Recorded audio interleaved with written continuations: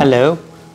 In this set of videos, I'll be focusing on a very important aspect of the structural framework within the pain-free mindset, which is the S, and that stands for sleep, and the overarching importance of sleep in pain management.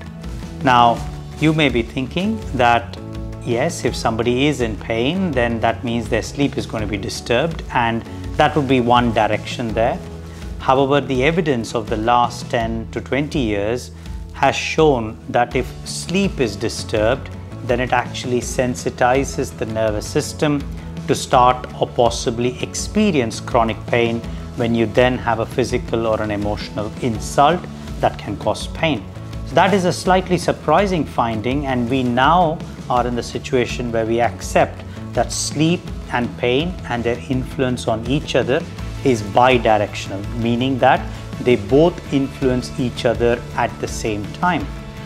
From my perspective, when thinking about sleep, it's a very foundational element, to the extent that I would say that if you want to have health and well-being as a kind of a column, the top of the column there, then the three sort of columns in my book, I have a graphic that demonstrates well-being at the top and the three structural columns of diet, exercise, and connection. But the foundation to all of these three is essentially sleep.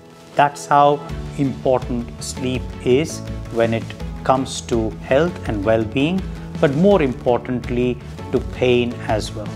Because when you have a good WHO recommended 7 to 9 hours of sleep, you're achieving so many important things. You're actually allowing time for the body to get rid of unwanted waste, not just within the body, but also within the brain where unwanted nerve circuits are taken out. You're ensuring that your gut health is optimized and improved. You're ensuring that a lot of other bodily functions are carried on and made sure that they are optimized. So sleep, when you think about it, 1/3 of your life is spent in having the time of sleep.